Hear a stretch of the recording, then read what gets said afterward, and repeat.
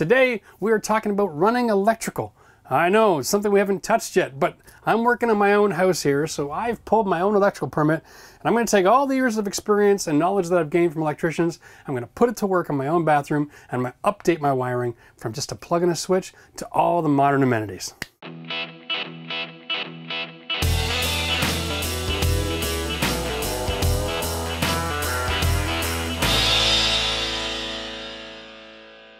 So before we get started, let's talk about the legal implications of wiring in your own home.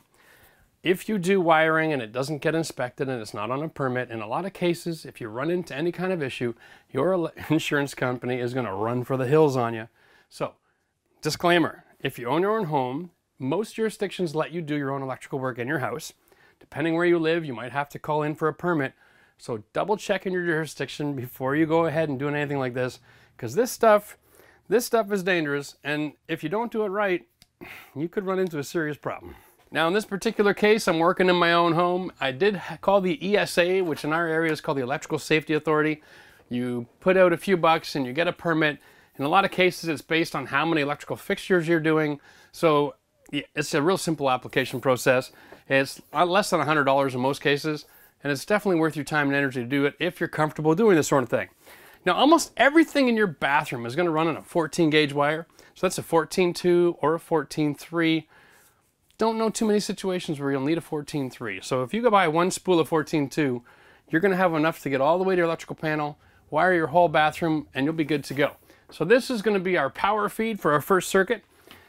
In this bathroom, we're going to run 2 circuits. And that's because I want to have a GFI plug. And I'm also putting in a heated floor system. So in my heated floor system, I need to have that on a GFI breaker. And I also need to have my GFI on a GFI breaker. So when I put them together on the same circuit, I have enough power to take care of the hair dryer and the curling iron and that sort of thing, and run the power for the heat.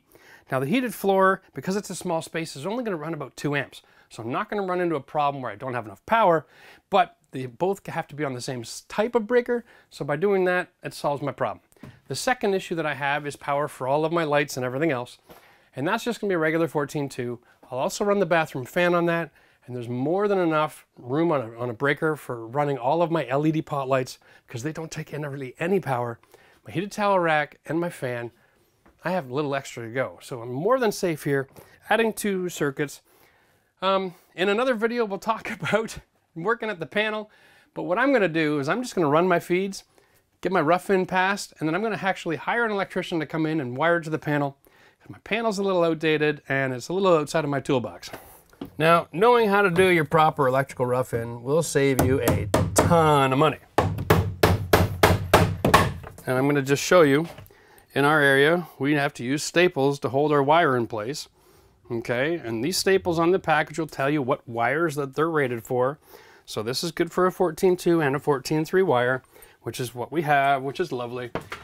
And generally speaking, our building code requires us to have a staple every 5 feet.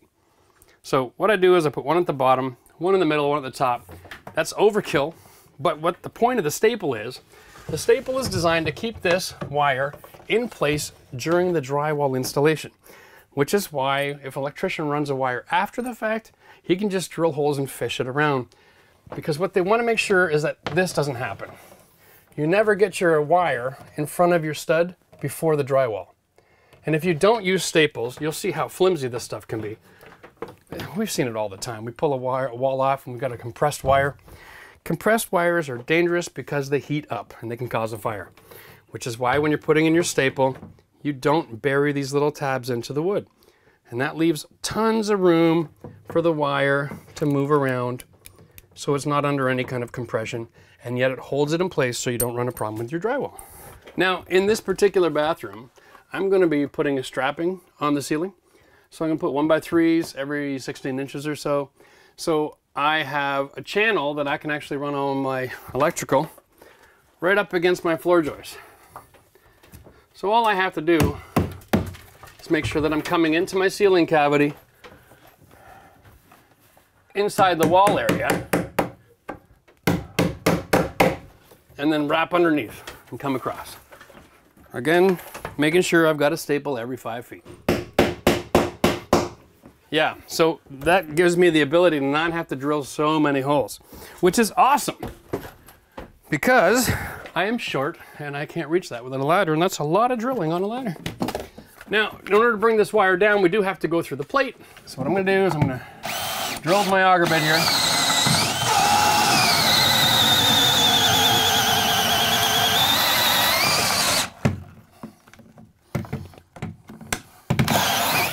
Okay. Love it. Here's my box, and this is a 2-gang box. It means I can have 2 different functions on it. We're gonna have one for our lights, and we're gonna have one for the fan. The other power for the thermostat is gonna be in a separate box. We'll put that on in just a minute. These boxes come in 2 different kinds. This is called a welded box, which means the sides don't disengage. There's a different kind out there that's called a gangable box, and the sides actually have little screw locks, and you can disengage them, and you can build on and add them longer and longer and screw them back together. Those are really common in a lot of commercial applications, simply because people are always changing their mind about their electrical needs. They have drop ceilings. It's really easy to make adjustments. But in a residential environment, if you buy the welded box, it'll save you some time and energy, because when you put that on your stud and you screw it in, you're good to go. If this is a gangle box with screws, you then have to go and grab some 2x4 and screw that onto the other side of the box according to code. And that has to be attached to the drywall. And that makes sure that this side plate never comes disengaged from that box. It's a lot of extra work, and you're only saving 20 cents. So I say get the welded box, make your life easy. One more quick mention before we get going any further. Because you're in a bathroom, we have to watch the golden rule. That is 36. Your electrical switches have to be 36 inches from any contact with water. All right, that's very brutal. So my switch is going to be here, and I'm going to measure over to where 32 inches on my shower wall is. I got to make sure that I'm more than 36 inches away from the edge of that glass. If it's anything closer, you'll fail your installation. So you might want to think about where your switch location in your bathroom is going to go. In a lot of cases, that's one of the things that causes these inspections to fail. So you might sometimes see it on the outside wall, and then the door swing will change. So there's a lot of little nuances here. Make sure you just think through your plan so that your switch location is going to be more than 36 inches away from contact with water. So just in case you're wondering, my switch is going to be exactly 37 inches from the edge of my glass, which is more than enough. Now before I mount the box onto the frame, remember one thing, we're going to be adding our wall surface and then a casing on our door. Keep in mind your options for your casing, because there are a lot of different options out there. Traditionally, like a new house built with basic builder trim, it's going to have a 2 1/4 or a 2 1/2 inch door casing. But they can come all the way up to 3 1/2, 3 3/4, and more. So you got to figure out your design before you rough in your bathroom. And if you're not sure, you got to add a little build out. Okay, and this is a really simple way to do it. Whenever I'm working on framing a house, I always leave my scrap lumber around. So when my electrician shows up, he can do this. And I don't want him to be coming to the job site and not having 2x4s. Because if he doesn't have them, he'll mount the boxes without them. And then it's my problem later. So there we go. Now I've got lots of room for my casing before my box. I'm not going to run into any situation, even with the 3 1/2 that I'm using. Don't forget, the box isn't the side of the finish. You also get a cover that goes over that. Okay, and you don't want to have to be cutting the cover plates down in order to make them fit or have them just up against the wood. It's always a nice finish to have a little bit of wall showing, so give yourself a little extra room. So when I'm mounting my boxes, here's my rule. I like to have one space for my wire to come in. All right, and these just break off, nice and easy. And then I take my power in, and then my power out, I like to come from the bottom. And the reason I do that is just so that I don't get confused down the road. Makes my life easy. Here we go. Now, I'm going to set this bad boy at a comfortable height, 54 inch. Here to the top of my box. And you'll see that there are tabs on the front of the box, and that is designed to set the depth up against the frame. And the tabs at the back are designed to hammer into the frame. Now, you can just push that into the softwood lumber like that, nice and easy. After you get that done, make sure you get some number 8 screws, like 1.25 inches, 1.5 inches, and mount this thing so it'll never move. Okay, now your box is secure. Woohoo! Okay, now we're gonna just rough to mate. That's about where it enters the box. Then we're gonna cut our wire off because this is our power feed in. All right, now here's the secret. Always give yourself extra. This much wire is pennies. So give it to yourself. Why make your life difficult? All right, now I'm short for this and I'm gonna just find that hole. All right. So in the code, it talks about every 5 feet you need a staple. Anytime you drill a hole through lumber and run the wire through it, that's considered a fastening system or a staple. And so you don't need to have it here to here. You can run the box straight in. But the code also says you need a staple within 12 inches of the box. So what we do is I like to always run myself down here like this. 12 inches from the box is a foot. So I'm going to be fine right here. Okay.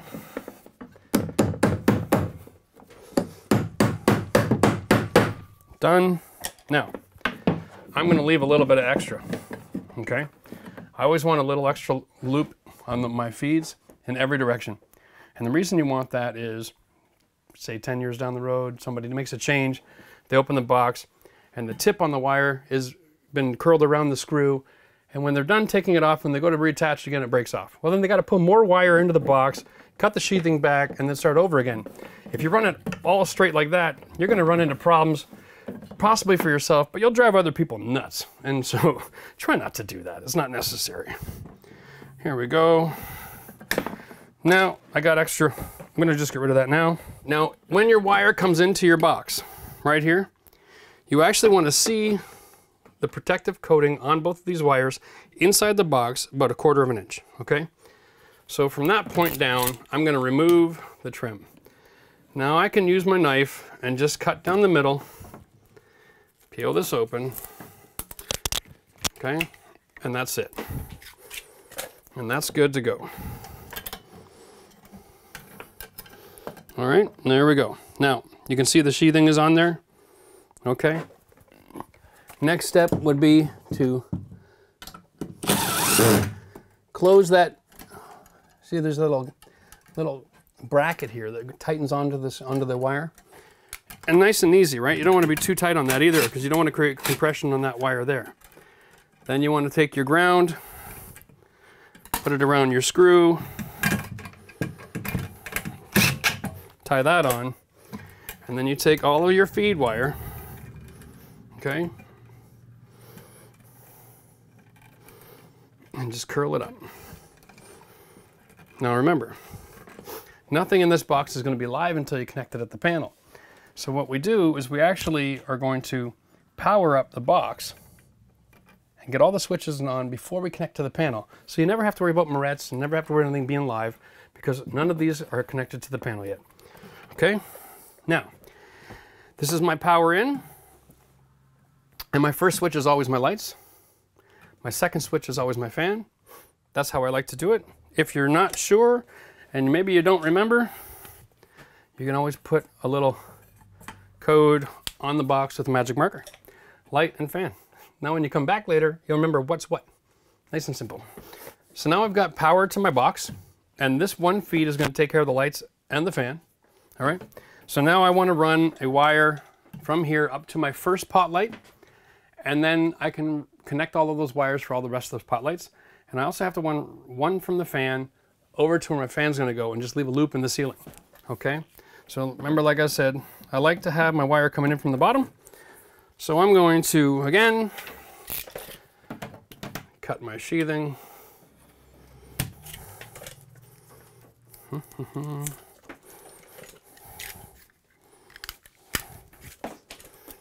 Feed that up into my box. Make sure that my sheathing is showing. Tighten up that screw. Good. Take my ground.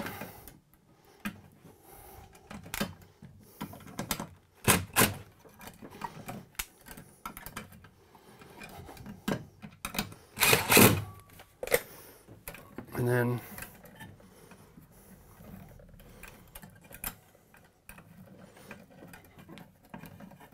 there we go. Now that's ready. Now in the same regard, this wire has to be attached within 12 inches of leaving the box. Same code applies all the way to the fan, every 5 feet and 12 inches from the box. You need to have a staple.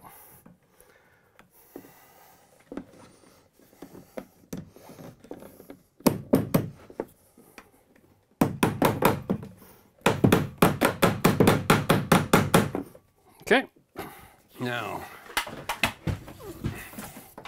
you can just kind of guesstimate from here. I'm going 6 feet, 3, 6, a couple for the feed, and a little bit of extra, so make my life easy. And now we're able to run this up. I drill a nice 1-inch hole, so I can run 2 wires through every one of those holes. Don't jam so many wires in a hole that you can't hardly pull them through, or your inspector is going to fail you. Okay, so I've thrown a staple up here, leave a little loop extra in the ceiling, and then I'm bending down, and I'm just going to throw a couple of staples on over to the fan area.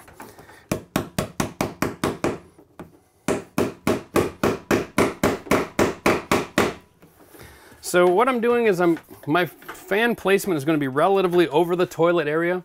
I like it there because it's effective, and I don't want it in the shower. I don't want it over my vanity, so it's a nice place in the room. I have one ceiling, so I can be a few feet away from the shower. It's going to have enough CFMs to really pull enough air. Now I'm going to run this staple over to this wall, and I'm going to mount this again because I got my 5-foot rule. All right, now watch. I don't want to have it too tight or too low. That's why I raised it up here. So when I strap my ceiling, every board is just going to be pushing that wire out of the way if I put it up. That's easy. Now I got this coil. Now because I'm going to be installing a fan, that's an after-the-market fan, so when I'm done, I'm actually going to cut the hole, okay? I want to just leave this up in the ceiling. So in order to keep this from having a problem, I'm going to show you my little trick. I'm just going to throw a screw in the wall, in the joist here, to hang that. Now, when the inspector comes and sees this and it's all strapped and this wire is held out of the way, that's not going to be a problem at all, and I don't run the risk of having this wire getting pinched when I'm installing my drywall. And then when I'm done, I can cut my hole, reach up, grab my wire, and look at that. I've got 4 or 5 feet. I can pull the wire through the hole, comfortably wire that fan on my ladder, and then place it all up in the ceiling after. Okay, so now we've got our power to the box, we've got our feed for the fan done. Now it's time to wire the lights. But before we do that, we want to map it out. All right, very important to know exactly where you want your lights. So what I want to just do is visualize my space here. This is my shower wall. This is my recessed nook area. So I'm going to have my shower head coming off of here. I have a 32-inch piece of glass behind me, which means I would like to have 16 would be center, but I can go to 18. I can cheat a little off center. We'll call that center. All right. So what I'm going to have is I'm going to have a shower bar here, and I'm going to have a handle and a shower head, and it's going to be spraying water everywhere. And what I want to do is I want to have a light pretty much right above that. So I'm going to measure off 18 right here, and I'll put my mark.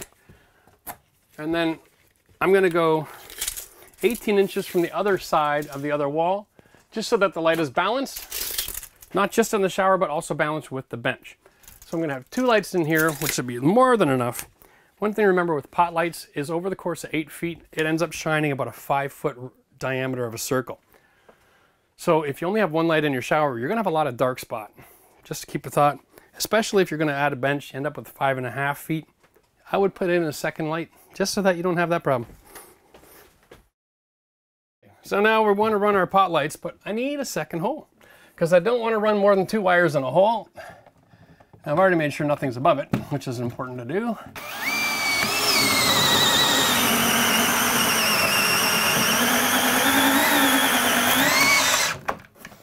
Let the bit do all the work.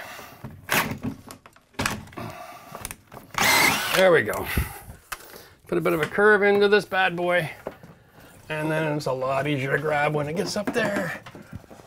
Yeah, even for us short people. Okay. Now, same sort of thing here. We're just going to come across roughly the same area, right? Our center line on the shower is right here. And so I'm going to come along and I'm going to staple it up here and then leave another curl, another loop here for the connection.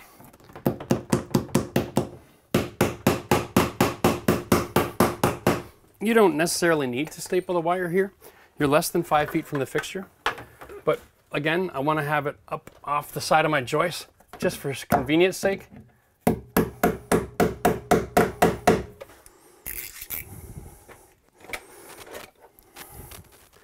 Take your wire trimmers.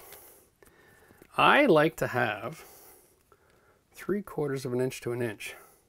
You pinch, quarter turn, slide off. And what you do is you pinch it on the hole that corresponds with the wire. It's almost kind of way too easy, right? So you hit the 14, because it's 14 wire, and you don't damage the copper.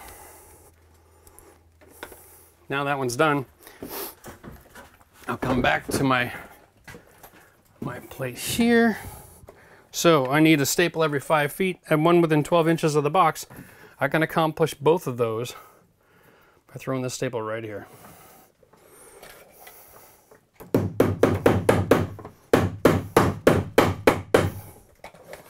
Okay. Okay, here we go. Up through our hole for the lights now. Now, every light in this room is going to be on the same switch. Okay. Okay. Now remember, if you're renovating yourself, you might not be coming back to do this process for a couple of weeks.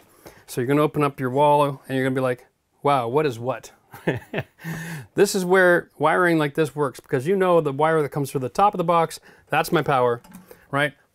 The one on the left, that's my lights. The one on the right is my fan. All my markings are there. This may not be the system you use, but make sure you have a system.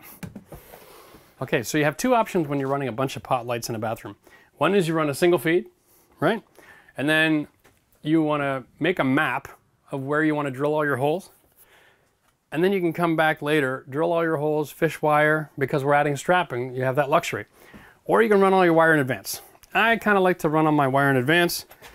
It's just a good habit to have, and then I find it easier to measure off and make my map. So there we go, I'm going to run a wire along, have it sticking down roughly where my black marks are, and I'm going to cut it and then install it. This is so much easier to do before you put it up. And the reason why is because after the fact, you're going to be doing all this wiring, probably working above your head, and that is a long time to be wiring all these pot lights above your head. So if you do it this way, try not to fall off your ladder. If you do it this way, it'll just make it easier for you down the road.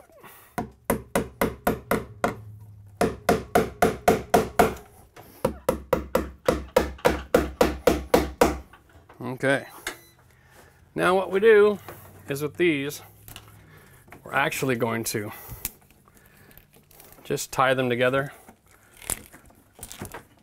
a couple of twists, all right, and put them up in the ceiling here so that they don't fall out. Now trust me, when you've drilled your hole, it's real easy to pull this out and then identify these wires and then pull them all down. But this way, you know that nothing here is going to get caught in your straps or your drywall. All right, so my bathroom is actually 5.5 by almost 12. It's extremely long. So when I'm putting my lights, I've really got to take into effect this cone lighting that we're talking about. It comes from the light and it comes down to 5 feet diameter at the bottom. Now when you're walking in a room like that with pot lights traditionally, and that's all this brightening up the room, you don't want to walk from a light zone to a dark zone back to a light zone again, because it's very spooky weird. You know, your eyes are constantly adjusting as you walk through the room because you're entering into different stages of lighting. So what you want to do is you want to try to get enough lighting in this room that it's somewhat consistent at eye level.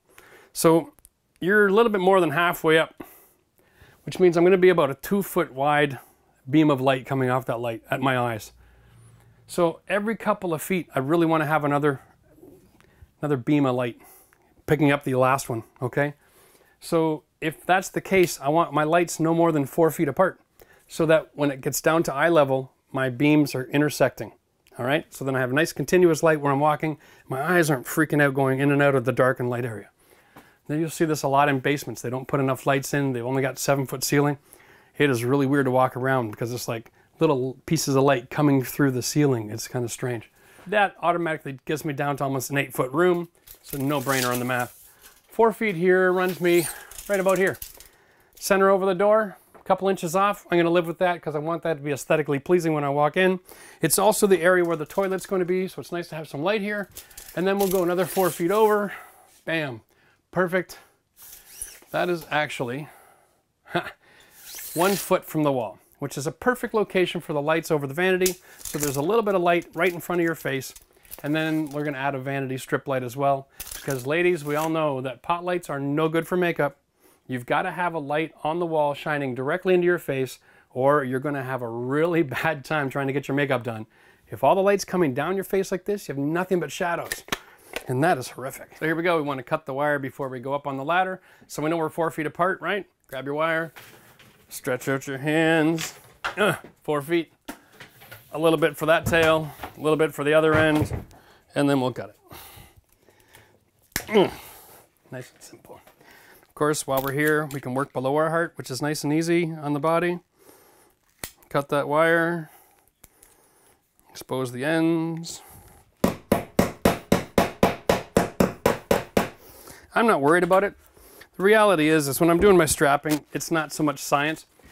16 inches apart is good standard, but if that's right where my wire is going to go, I'll just make it 14 because I can see everything I'm doing as I'm installing the ceiling. So now it's just a whole lot of rinse and repeat, right? Like, just make sure you leave yourself lots of extra wire in the ceiling so you have a little bit of give and take in case you end up wanting to change some of your wiring design after the fact, which wouldn't be all that uncommon. Here's my second power feed, and this one is designed for my GFI and my floor heat system. So what we're going to do is a lot of the same stuff. I mean, it's still 14-2 wire. Roughing it is almost exactly the same. The only thing you have to do is you have to consider the counter depth for your plug, right? And this is more design than anything because, check this out. I'm going to have a counter here. I like to finish my vanities at 36, but in this particular design, we're putting in a different size vanity. I'm going to surprise you with what it is, with a vessel sink. Now, vessel sinks usually have about a 6-inch rise on them, so I want to actually have my counter down at 30, which is going to be a little bit freaky visually to look at, but that's my counter. Okay, and let's add a little bit for flooring. When I'm sitting here with that as a counter space, one thing you don't want to do is you don't want to have your plug way too up here, all right? Because then all you got to do is you have wires hanging the entire time. It looks like junk. So try to keep everything on your bathroom wall. If this is my counter here, and here's my vessel sink, and here's my tap, okay? Your line of sight now with a mirror, you don't want anything above that mirror line, anywhere around, okay? That keeps it nice and clean and tidy. So that's about as high as I want to go for my plug. I can go from here down to here. I'm going to split the difference on this one and put it in the middle. That gives me flexibility in case another design change yet again. Try to consider that as an option. And here we go. Basic. And, you know, the plier hammer, right? It's just awesome. Okay, now that's my feed. Of course, I'm going to have to put in a staple right here. Put some screws on. Make sure these things aren't going to move around on you. Okay. Next, we're going to drill a connection through our stud wall because I'm going to take power from the GFI to run my floor heating system. And I'm going to locate that box over here just because I don't want to have too much going on in that wall in the one spot. And I'm going to drill this hole.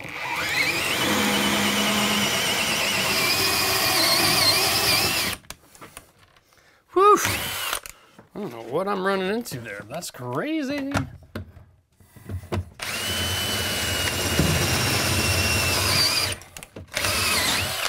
Yeah, time to get the file and sharpen that bit, no doubt.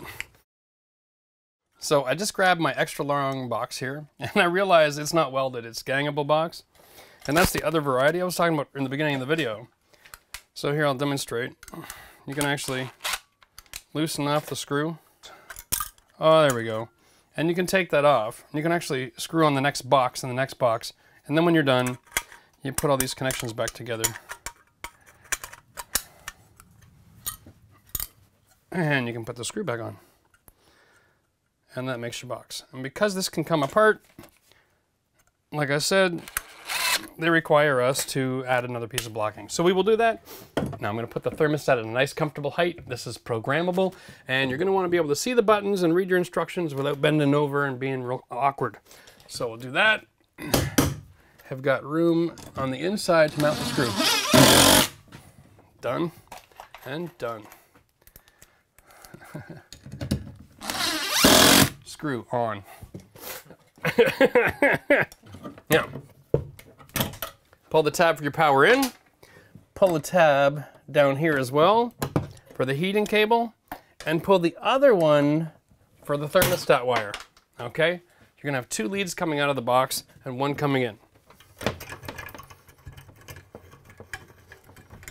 Do now is cut enough to go from that box through our nifty hole down to this box, and enough to connect it. And I know I've got a lot more wire there than I need. Like I said, it's so much easier to work with the box like that. Now, since there's only power for one other thing coming out of this box, it doesn't really matter. GFIs, the way that they run is you'll actually wire both of these, all right, into the back of the box. And it doesn't matter which wire goes in which location.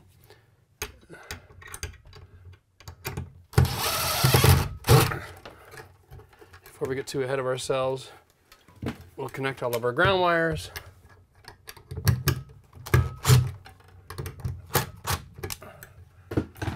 Very important, whenever you're putting a wire around a screw, you wrap it in the direction that the screw is going to turn when it's closing, and that'll pull the wire tight into it. Now, the last part of the thermostat wire rough-in is the lead wire. This is very important.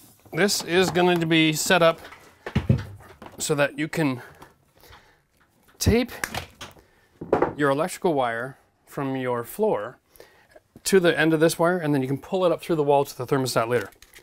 Now, basically, what we're going to do here is we're not going to use the whole wire.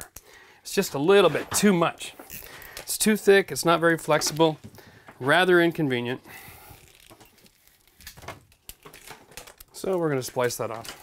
All right, and we're going to use just the copper wire. Okay, there we go. And what I do is I'm going to attach that copper wire to the ground screw. So there we go. Now that wire isn't going to get pulled out of the wall. I'm good to go. Now all I have left to do down here is set up for the base. So when you're running a heating floor, you're going to have a wire coming down, and it's going to come out at the base plate right at the level of the heating floor. In this particular situation, our floor mat that we're running our cable through is actually going to be attached to the floor, and it's only 1/4 inch thick. So what I need to do is I need to flat bottom hole my plate so I have room for the wires to come in and out of the plate conveniently without too sharp of an angle.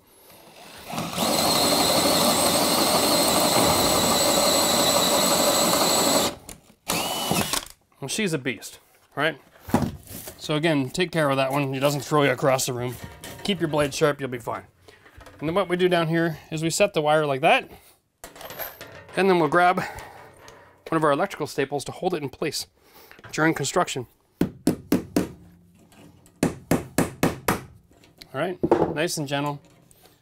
And just keep that right there like that. So now, when we're doing our drywall work, this is out of the way. We've got something we can actually attach and pull our wires through later. That's all done. My power feed is here. All I have left to do now is just add a couple more staples, and that's all done. Now, this wire here is used as a fishing wire, okay? The idea is when you run your cable on your floor for heated flooring system, you start at the end and work your way back to the beginning. and then you connect your ends, and then you pull it all up to the box. Now you generally don't put your heating flooring on until it's all said and done. So this is why you want to have this wire in place. It is really difficult to feed a wire down to the floor, especially if you haven't drilled out the plate after the fact without making a huge mess and wasting a lot of time. So this makes your life really simple. All right, update. So we've got two different power feeds now. We've got our GFI, which will have a GFI breaker at the panel. We have another regular 15 amp that's going to take care of all of our lights and our fan. And there's one other aspect that I'm going to have it take care of, which is really kind of cool. I'm putting a heated towel warmer right here on the wall. It's not a massive unit, and my unit only runs on 1/2 amp. So put that in perspective, that would be the same as about 1/4 of one incandescent 60-watt light bulb, which is awesome. So it's hardly using any power. It's low voltage. It does not have an on-off switch. It just stays warm all the time. So that's a great benefit. You don't have an extra switch. You don't have to come in and push the button and hope it warms your towel up while you're having a shower. It just stays warm. It's not going to heat up the room or anything like that, so it doesn't really affect the atmosphere. But it will make your towels very comfy, so you can leave them on there all the time, and I'm loving it. A couple of requirements for heated towel rack. One of them is electrical. The other one is mounting. And here's the trick. These heated towel racks, because it's an electrical fixture, you got to have a box that the wire can be wired into, and it all slides in with a decorative cover, and then the heated towel rack mounts over top of it. But the other mounts have to be onto a stud on the left-hand side. So if this is my power, my stud has to be where the mounts are. So you have to take your product, have it on site, okay? This is another important, when renovating a bathroom, have your finished products on site when you're doing your rough-in. You'll save yourself a ton of aggravation. So this particular box, the mounting points are 23 inches from the left and the right side. Okay, so if I want to put the mounting in the middle of my stud, that means my other mounting position is over here. Okay, that's my center line for mounting. Make sense? If I come back here, I'm right off the edge of my tub. It's going to look stupid. So I have an option. I can add another stud, but I also have to be 36 inches from this connection to my shower. So I have to be careful because my shower, and it's because I'm building a bench, this is all open, there's no door. The inspector's going to say from this point over, I have to be 36. So here we come to design. I can't be any closer than this point right here. So if that's the case, then I'm going to just mount it on this stud, center line to center line. Now I know I'm good to go. I'm not going to upset the code, and I'm going to have it in a very convenient spot as I walk out of my shower. It's right there in front of me. After that, I've got lots of room to install the toilet and still a ton of space left for the vanity. Really happy with the way this is going to lay out. So let's talk about what we got to do to mount it, because can't throw the box in the middle of a piece of plastic, can I? So we're going to have to do some work here. We want to figure out how high we want our towel warmer, and it's a 24-inch unit. Okay, so maybe something like this. So when you're pulling your towel off, it's nice big chrome bars, nice and convenient. You want to bend down for it, you don't want it above your head. So I'm liking this. We'll go with the insulation line. That's an easy way to remember. So here we are. And the reason I like that is because I have to cut my plastic and open this up now to mount my box. So let's do this right down the middle. And come across here and just fold it out of the way. Now I have to get a piece of 2x4, and I want to, there's the old insulation in the back. I want to get a piece of 2x4 in the back so I can mount my box. Yep, mounted right across the back, and then I'll be able to, that'll be perfect.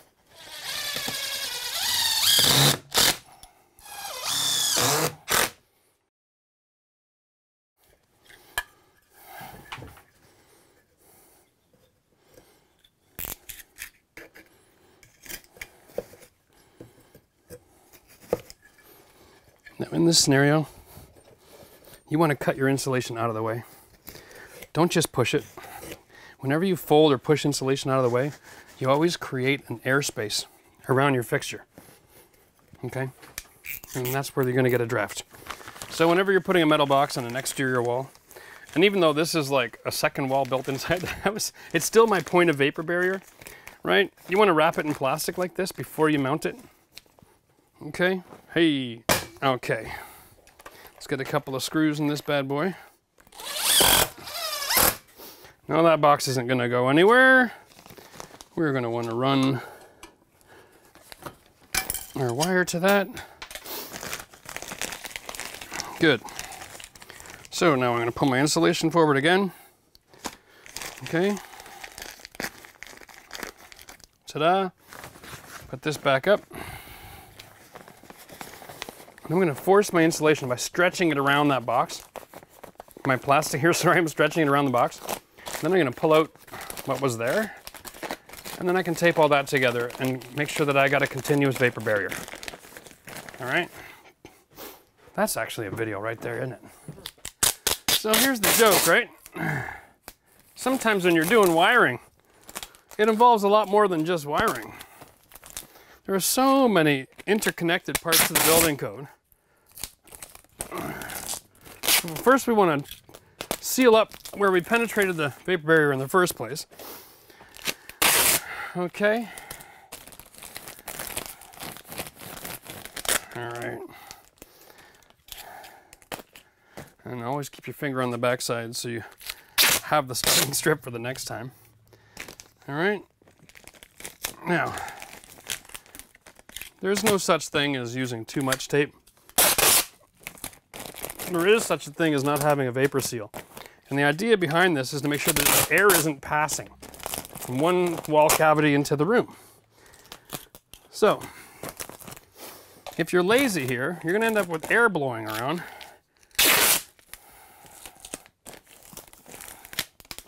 And that is how that is done. And then you're going to realize, I forgot to run the wire. Lovely. Yeah, so I just cut the plastic here. I'm going to run this so I can put my wire in behind the stud here on my, my top plate, and then into the ceiling cavity. And then I'm going to be running it out of the way after that.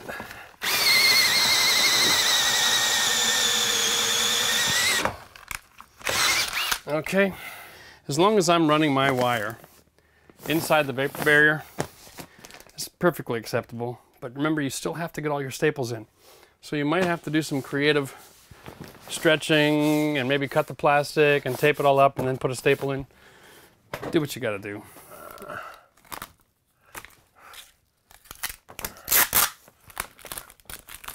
Okay, so after you're done running your wire in this kind of an environment, and this only happens if you've got insulation and vapor barrier on, and then you change your design. Love design changes. Like I said, if you get it done ahead of time, make sure you're all sealed up everywhere where that wire comes in and out of the vapor barrier. And then we just got to run that back to the box. The trick here is I am doing one thing a little bit differently here. I'm not going to cut the sheathing on this one this time. Instead, I'm going to label it because it's constant power. And when you're wiring your box, you want this connected to the feed black and white. Okay, so we're going to put on here towel. And always easier to write in block letters. Can't use cursive on this wire. All right, and then we're just going to run that over, stick it in the box, and so then when it's time to do the finishing, I know that that goes to the tile warmer, and on low that it gets direct power over there. Beautiful. I'm just going to run that in the ceiling, a couple of staples, and we're all done. So here we go. That's pretty much it for roughing in an electrical for your bathroom. I mean, honestly, if you have anything that you need to run that we didn't show you today, that's going to be quite a spectacular bathroom. Let's face it, we've got lights, we've got switches, we got GFI, we got heated flooring, we got a towel rack. One other quick mention for your vanity light. We didn't show it on the video here, but we're not sure what kind of light we're going with quite yet. So I'm not going to close up until I got that sorted out. There are two kinds of vanity lights on the market. One of them where you have a encased steel box, and you can run all your wire direct into that box and then mount it to the wall. And the other kind requires an octagon box on the actual stud wall as part of the framing. So depending on which kind of light fixture you end up with, you actually run the wire differently. So we don't want to get overly committed until we get that sorted out. This is the problem, you know, one step at a time. Every time you got to make a decision, it has a consequence. So just remember, we're going to tie it in with the rest of the pot lights on the same switch. Make sure you got your staples and all that kind of stuff, and you'll be fine. Now, if you like this kind of content, then please feel free to hit the like button, share it with your friends, and if you haven't subscribed to our channel yet, by all means hit the subscribe button on the bottom of the screen right there. So make sure to check out all the videos on our modern rustic farmhouse remodel, and don't forget to subscribe.